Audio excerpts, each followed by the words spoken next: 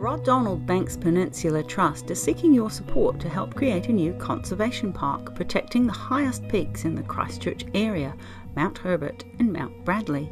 The new Te Ahu Pātiki Park will include 500 hectares of highly visible land on the southern flanks of Whakaraupo, Lyttelton Harbour. The land will be managed so that native biodiversity can flourish. Enduring walking access on a network of tracks crossing the property will be secured, and wonderful new recreational opportunities for biking and climbing opened up.